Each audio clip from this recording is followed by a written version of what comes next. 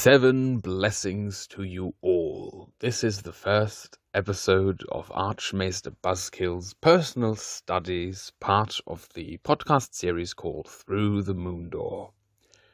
I am currently crouching in the attic of my house, because that is the only place where there is no echo. And because I'm a podcast rookie, I'm recording this on my phone, sitting in the damp dark, trying not to catch the audio from my dad's stereo that is blasting in the living room downstairs. Now,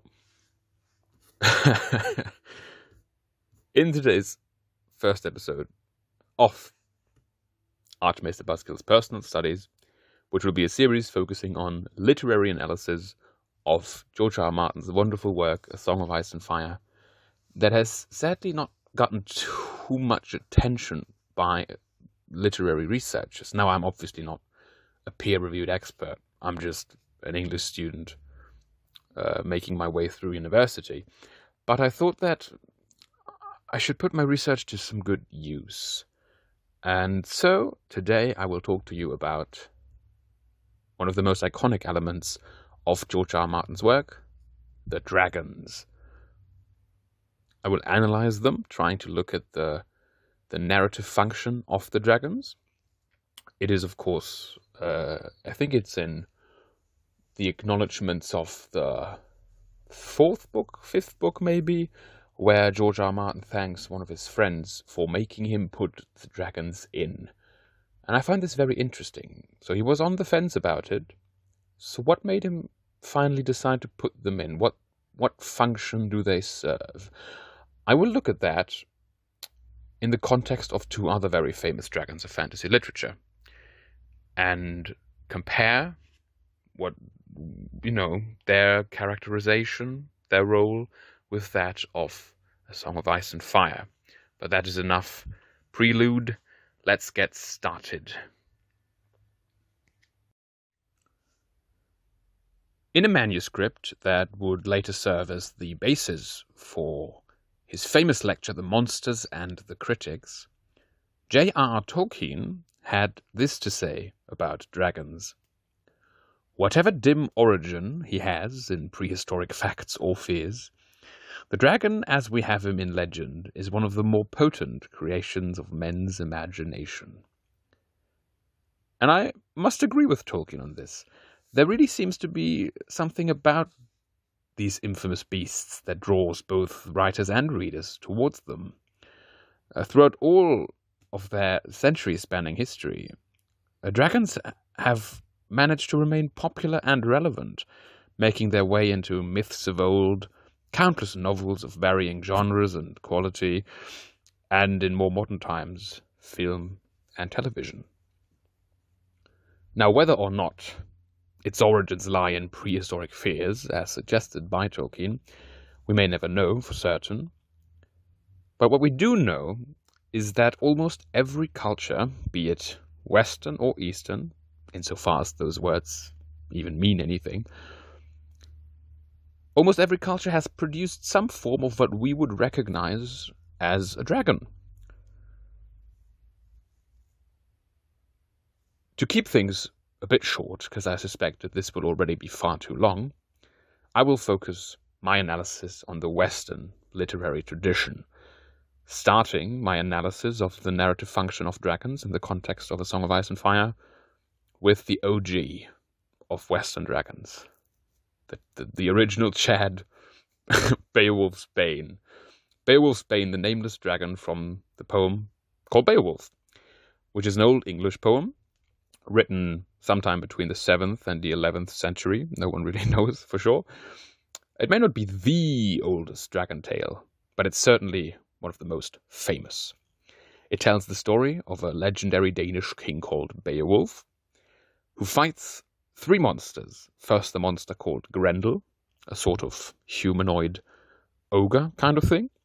Then Grendel's mother. And in his third and final duel, a dragon. Now, any analysis of Beowulf, or even dragons in general, must take into account, must feature the works of J.R.R. Tolkien. Nearly every academic paper that's ever been written about Beowulf cites Tolkien's writings about the Old English poem, particularly his lecture The Monsters and the Critics. But it's not just his scholarly contribution that make Tolkien relevant for this paper. In his 1937 novel The Hobbit, Tolkien introduced the world to Smaug, an iconic dragon that would become the prototype dragon of the 20th century. The Hobbit is a very traditional fantasy tale. Its story about a group of dwarfs journeying to reclaim the treasures of their ancient kingdom draws heavily from both Norse and English mythology, including Beowulf. This is particularly apparent in the last third of the novel, when Bilbo Baggins and his dwarf companions reach the Lonely Mountain, guarded by the dragon Smaug. Like Beowulf's Bane, Smaug is a hoarding dragon, who, when a thief steals a cup from his treasure, goes on a rampage that is only ended when he is slain by a heroic figure. The obvious connections between the two tales makes it particularly interesting to compare them and look at which aspects of the Beowulf dragon Tolkien saw to fit, to keep, to adapt into his own work, and where he saw perhaps room for improvement. Since nearly every entry in the fantasy genre since 1937 has been largely inspired by Tolkien's The Hobbit, and later, of course, The Lord of the Rings, it is hard to find any singular modern work that shares the same kind of connection that The Hobbit shares with Beowulf. It must be a work that both shaped the image of the dragon in popular culture, as well as a work that took inspiration from Smaug, the same way he did from Beowulf's Bane, or rather Tolkien did from Beowulf, building and perhaps improving on the groundwork laid by Tolkien. Now, arguably, or perhaps not even arguably, the most famous dragons of the 21st century are those popularized by the immensely successful television series Game of Thrones, which is based on the vastly superior source material George R.R. Martin's epic fantasy, A Song of Ice and Fire. Part of the success of Martin's work is that he sets out to subvert classical fantasy elements, like those popularized by Tolkien and his imitators. Realism, in quotations, because we're talking about fantasy, is an important aspect of his highly complex narrative.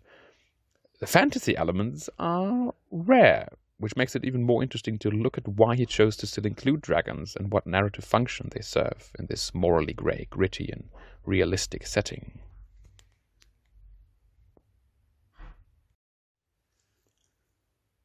What do I mean by narrative function?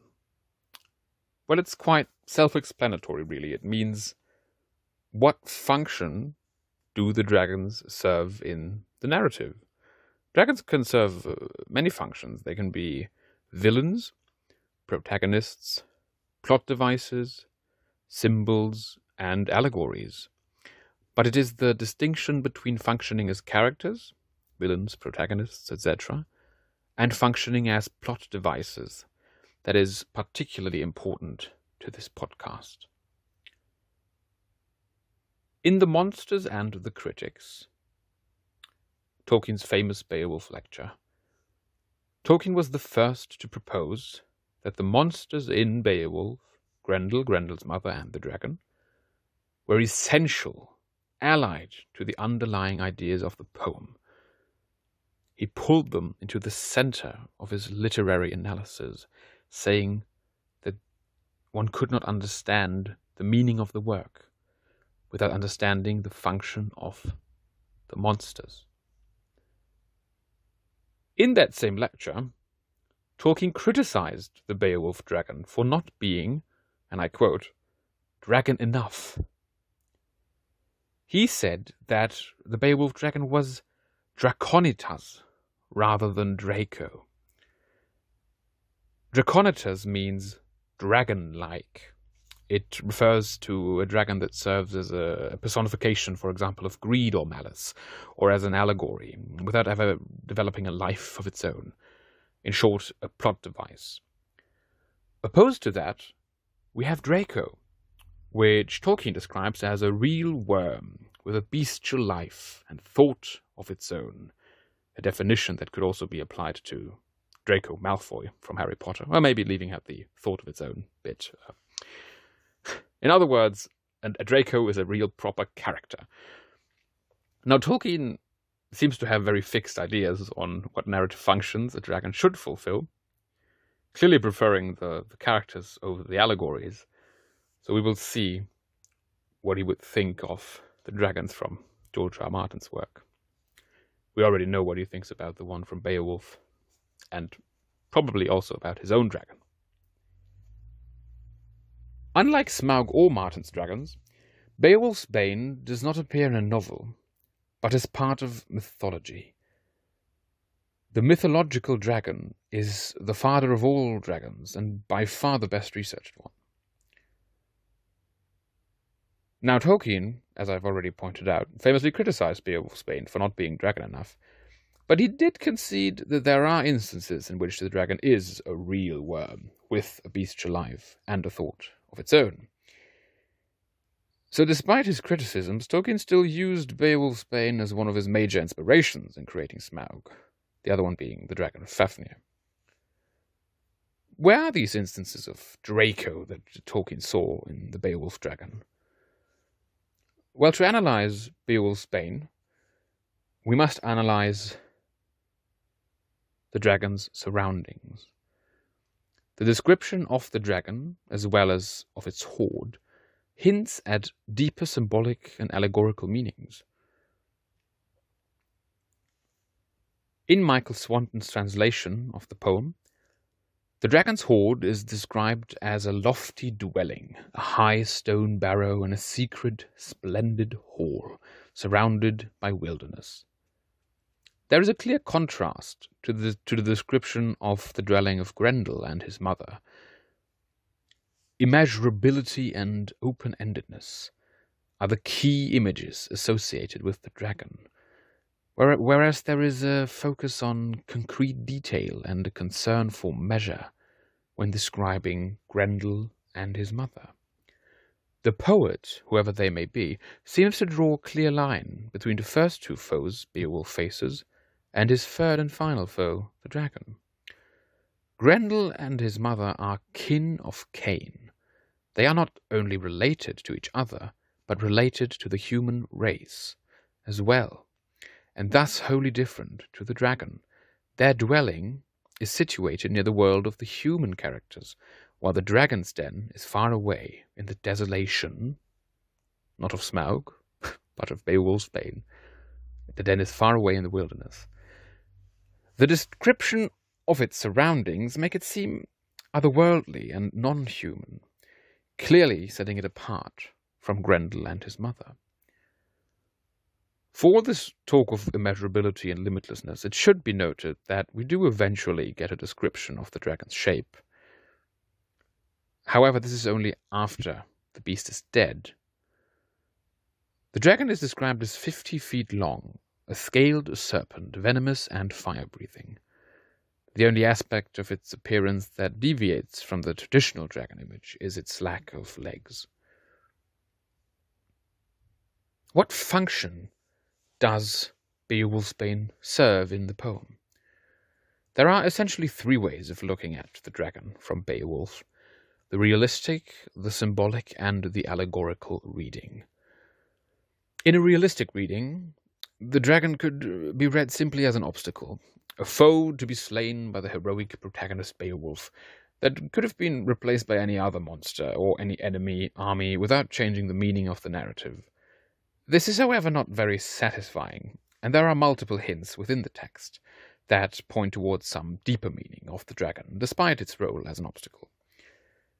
Which brings us to the symbolic reading of the dragon. The fiery serpent, with its snake-like body and venomous fangs, lends itself to be read as a symbol for evil or death itself.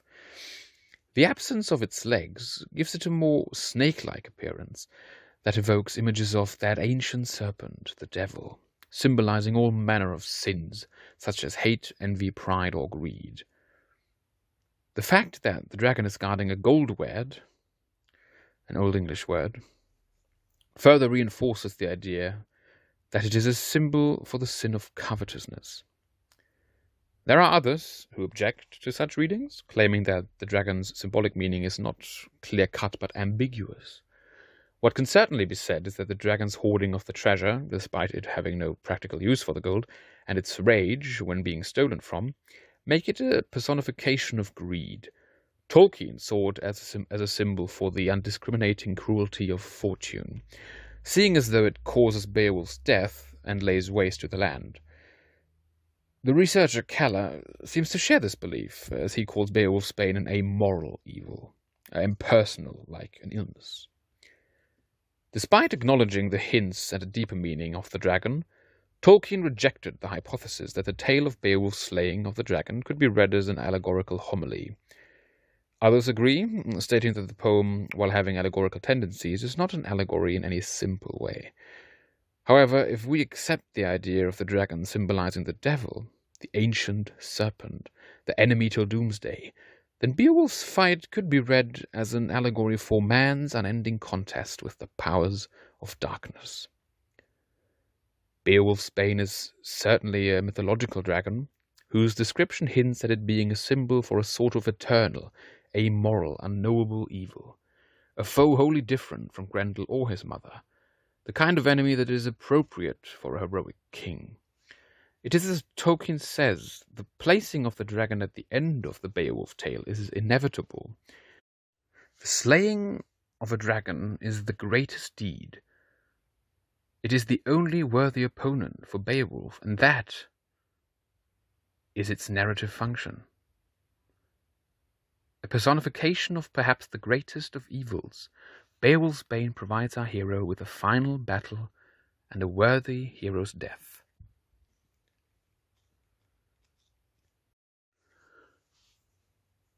From that ancient serpent, Beowulf, we now move on to a real worm, Smaug.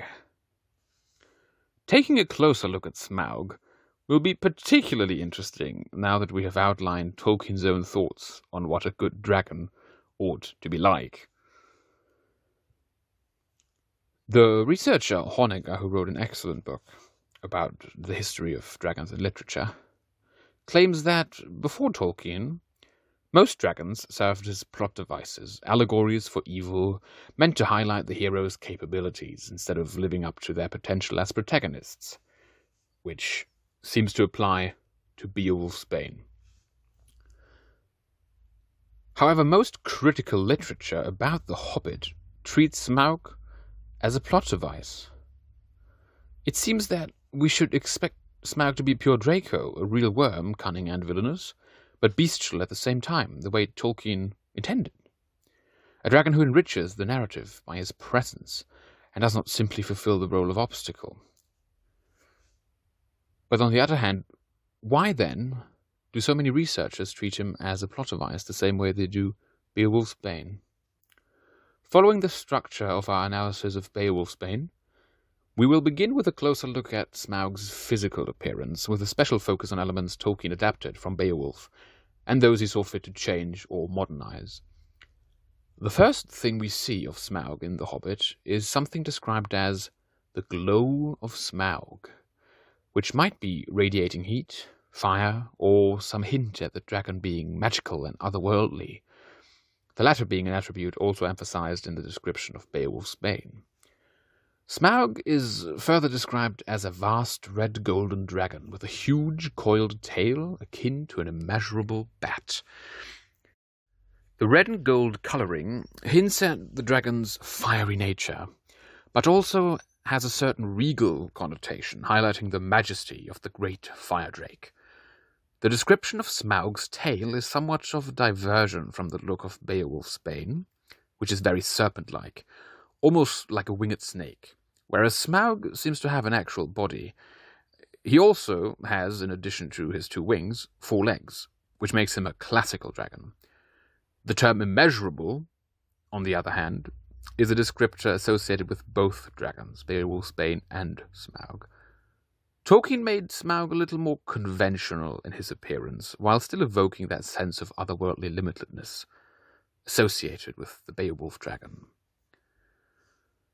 The surface similarities between the dragons in Beowulf and the Hobbit have mostly been mentioned before, the main ones being that both dragons are hoarding dragons that slumber atop a pile of treasure. They are guarding. Smaug awakes after Bilbo steals a cup from his dwelling, much like Beowulf's Bane. It is, however, after the theft takes place that the key difference between the two dragons becomes apparent. Tolkien gives us insight into Smaug's mind, not just describing his anger over being stolen from, but letting the reader experience his thought process. He awakens from a nightmare in which a small warrior means to slay him with a sword. He is angry with himself over not having blocked the entrance Bilbo used to slip into the mountain. Where Beowulf's Bane expresses a kind of animalistic wrath, Smaug seems justified in his anger. There is a sense of reason and legitimacy to his quest for vengeance. One gets the sense that he chooses to go after the thieves, whereas Beowulf's Bane acts on instinct. This is a very key difference between the two dragons. Smaug is a free agent, with a distinct personality, inner thoughts, and even fears. He is cunning and villainous, a trait that becomes particularly apparent when he is confronting Bilbo and cleverly deducts that he came from Lake Town. This is what Tolkien's Draco is all about. Smaug has thoughts of his own. He is not just a means to an end, but a character, the true villain of The Hobbit. How then is it possible that most criticism of The Hobbit has treated him as a plot device? Even with Smaug, who unsurprisingly fits Tolkien's Draco criteria better than any other dragon, there are hints at draconitas, dragon-likeness, that deserve mention. Upon entering Smaug's dwelling and seeing the vast treasure, Bilbo is filled with the desire of dwarves, as it says in the text, and so enamored by the riches that he almost forgets the immense dragon atop of it.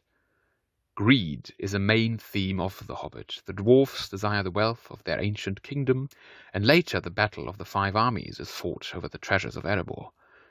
Smaug is the means through which the consequences of greed are experienced, as the researcher Petty put it.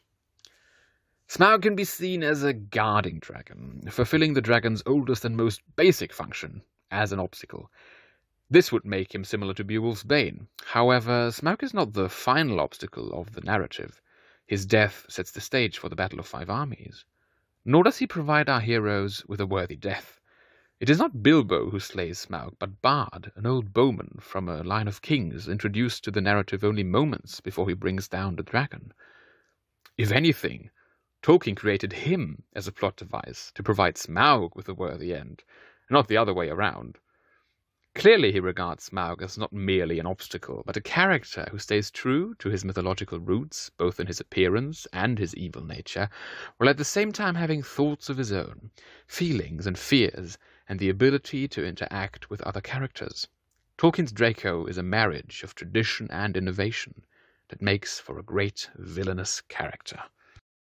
It is now time that we turned to The Dragons by George R.R. Martin, Daenerys' Children, Fire Made Flesh. To start with, the amount of dragon content within A Song of Ice and Fire is far greater than what we have in Beowulf or The Hobbit. Whereas Beowulf's Bane and Smaug appear towards the end of their respective stories, Drogon, Rhaegal, and Viserion make their appearance at the very end of A Game of Thrones, the first entry in the series, and stay with us all the way to the end of A Dance with Dragons, the, so far, last book. While this provides far more material for literary analysis, far less scholarly work has been done regarding Martin's dragons, especially when compared to Beowulf and The Hobbit, despite the immense popularity of the books. This popularity is in part due to the way Martin subverts traditional fantasy elements. Does Martin, instead of marrying tradition and innovation, the way Tolkien did, completely subvert the way dragons function in narratives? The depiction of dragons in fantasy is becoming increasingly naturalistic, and A Song of Ice and Fire is no exception to this trend. Drogon, Rhaegal, and Viserion are not traditional six-limbed creatures like Smaug, instead falling into the category of wyvern, meaning they only have 4 limbs, a pair of legs and a pair of wings. It should be noted as an aside here that wyverns also appear in A Song of Ice and Fire, but they are merely creatures who also have 2 wings and 2 legs, but they cannot breathe fire. But in the traditional terminology, wyverns are dragons that only have 4 limbs, compared to 6-limbed classical dragons. It's just so there's no confusion there. So George R.R. Martin's dragons have a slightly more scientifically accurate look, seeing as though there are no animals in the real world that sport both 4 legs and 2 wings. Martin also makes it a point to compare them to other real animals when describing them. He mentions the movement of their heads to be similar to that of snakes, and at times refers to them as serpents. In this they are similar to Beowulf's Bane and Smaug, with the exception that their anatomy seems more plausible. Another important matter when talking about the physicality of dragons is the question of size. Both Beowulf's Bane and Smaug are enormous beasts. Tolkien doesn't give exact measurements, the way the Beowulf poet does, but the context clues hint at a respectable size. Martin's dragons, too, can grow very large, their wings drowning entire towns in shadow when they fly overhead. However, when we first get introduced to the dragons, they are mere hatchlings, no larger than cats. This marks an important difference to Smaug and Beowulf's Bane. It is hard to imagine either of them as small and defenseless hatchlings. They seem like great mythological beasts that came into the world massive and deadly as they are. Martin, on the other hand, chooses to have the dragons grow up before the reader's eyes. It is this kind of subversion of common dragon tropes that marks Martin's creations. When analyzing the function of a dragon, it is important to look at when in the narrative it first appears. Beowulf's Bane starts its destructive rampage after Beowulf has ruled as king for 50 years, disturbing a long, prosperous and peaceful rule. Smaug presents himself at the moment that Bilbo is sent by the dwarves to prove his value to their mission, establishing himself as an obstacle to our hero.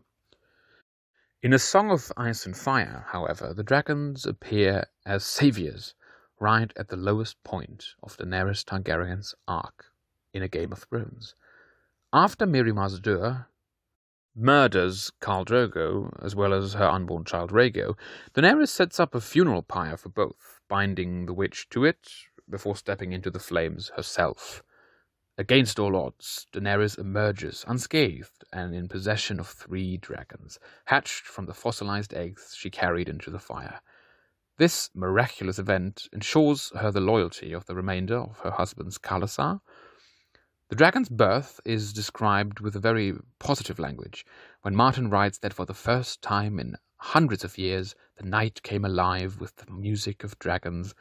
The reader rejoices. It is unlikely that the inhabitants of Middle-earth or mythical Scandinavia would celebrate the return of their respective types of dragons with similar enthusiasm. Martin makes us sympathize with the dragons by highlighting their close connection to Daenerys, the heroine of the story. Having become infertile due to the witch's sorcery, Daenerys regards her dragons as the only children she will ever have. They are named after her dead husband and her 2 dead brothers. The idea of the dragons being Daenerys' children makes sense not only to her, but to the reader as well. They are described as sucking milk from her breasts after they are born, and they are dependent on her for survival while they are too young to hunt and protect themselves. Martin cleverly subverts the classical tale of a dragon guarding a beautiful princess, making it the dragons that are dependent on the princess's protection. These are not the only aspects of the classical dragon that Martin subverts. A common feature of dragons is that they are not part of the civilized world. It's the classic idea of "here be dragons" to mark uncharted territory on medieval maps. Something that is true for both Beowulf's Bane, who dwells in a funeral mound in the wilderness, and Smaug, who lives in the ruin of the once great dwarf kingdom of Erebor, surrounded by desolate and empty land. We may recall that the second movie in the terrible Hobbit trilogy was called The Desolation of Smaug. While it is true that most of Daenerys' story takes place on the continent of Essos, in places that would be on the edge of most maps used by the other main characters, her journey brings her to great and ancient cities who all desire to possess dragons of their own. Furthermore, the dragons are associated with the great but fallen city of Valyria, which marked the high point of civilization in the history of the known world, not despite but because of the dragons that dwelt there, their fire being used to build roads and buildings of fused rock and unrivaled swords of Valyrian steel. Daenerys herself is descendant from the great dragon lords that ruled this ancient realm. The members of her family, the Targaryens, call themselves the blood of the dragon and take great pride in their ancestors' mastery of the beasts. The dying of the dragons is thus considered a tragic event. The slayers of the last dragons were not great heroes, but angry mobs of peasants during the Dance of Dragons, or an order of old men, the maesters of the citadel, who conspired to poison the last crippled hatchlings, if you believe that theory, as I do. Their return, the return of the dragon that is, has an important impact on the setting as it marks the return of magic to the world. Martin manages to make the reader marvel at his dragons almost as much as the characters in the story do. We feel sympathy for them, while we cheer for Beowulf to slay his dragon and for Bard to shoot down his. We do not want to see Daenerys' children slain. When Smaug descends on Lake Town, we fear for its inhabitants, yet we long to see Daenerys ride her dragon into battle and set her enemies' castles ablaze. While Tolkien manages to make readers empathize with Smaug by conveying his thoughts and feelings to them, Martin manages to make them feel sympathy while still maintaining the dragon's status as amoral animals. When hunting, they do not distinguish between human and non-human prey, as is emphasized in Draznak's pit, when Drogon feasts on both the boar and the person who fought it. They even kill a child at one point. They are not characters in the way Smaug is a character, but they still regain a level of agency. They do not simply exist for Daenerys to have access to biological superweapons. There are genuine emotional bonds between her and her children. Drogon even saves Daenerys' life when she is threatened by the Undying Ones in Karth, who mean to suck her life force from her. Martin's writing seems to be influenced by the changing perspective on animal rights in the 20th century, giving us dragons that do not blur the lines between human and animal the way Smaug does, or seem altogether otherworldly, like Beowulf's Bane, yet evoke sympathy on the reader's part, possess a certain level of agency, and are described as creatures worthy of protection and respect. We have reached the conclusion of this first episode. The goal of this podcast was to examine 3 literary works in order to make out trends and developments in the depiction and function of dragons in narratives. Beowulf, being one of the oldest and most famous accounts of a dragon slayer, was chosen to reflect on the mythological dragon concept, while The Hobbit was meant to showcase a dragon heavily influenced by Beowulf's Bane but adapted and refined for more modern times. The last work, A Song of Ice and Fire, is a work that heavily subverts many of the tropes found in fantasy and enjoys immense popularity. It was chosen to present a take on dragons that is very modern and different from the first 2 sources. I showed that the 2 main narrative functions of dragons are those of Draconitas and Draco, terms coined by Beowulf scholar and Hobbit author J.R.R. Tolkien, describing the difference between dragons introduced to the narrative as plot devices, mostly for the purpose of allegory, and dragons that serve as cunning, villainous characters. The dragon in Beowulf largely fits into the first of these 2 categories, Draconitas. Despite some hints at being a genuine Draco, for example its villainous nature, the dragon's main purpose is providing Beowulf with a worthy last battle and a hero's death, while at the same time serving as a symbol of amoral, unknowable evil. Smaug, on the other hand, fits neatly into the Draco category, which is hardly surprising, seeing as though the criteria was invented by his creator. Smaug is a character. His inner thoughts and feelings get conveyed to the reader. His acts, therefore, don't seem like the blind rage of an animal, but somewhat rationally justified. At the same time, Tolkien manages to integrate aspects of the mythological Beowulf dragon, such as his natural lust for gold and evil nature, skillfully combining them with his concept of Draco. George R.R. Martin largely abandons traditional aspects of the classical dragon, aside from the general look and the ability to breathe fire. His dragons are neither great mythological beasts nor villainous, but instead simply animals, in essence no different to a dog. They are amoral, their nature neither evil nor benevolent, yet the characters in the story still form deep emotional connections to them, and their agency is maintained without humanizing them in any way.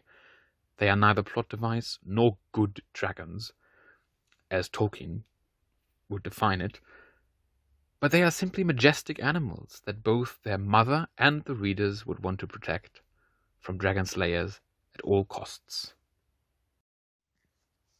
And that wraps up our first episode of Archmaester Buzzkill's Personal Studies, a series that desperately needs a new, snappier name. Maybe I should name it The Citadel's Attic, because I'm stuck up here in my own attic with a big old spider sitting in the corner that I have named Balerion the Dread.